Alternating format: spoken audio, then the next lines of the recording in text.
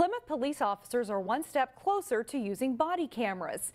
At a meeting earlier this month, the Plymouth City Council gave the department the green light to start looking for a vendor that they can purchase the equipment from. Money has been allocated for the body cameras to be purchased.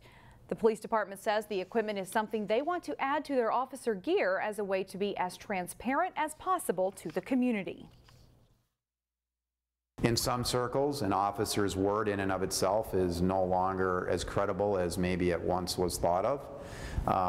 In my circle, it's still very credible, but that being said, the public has greater expectations, and we want to meet those expectations and better to even exceed those expectations.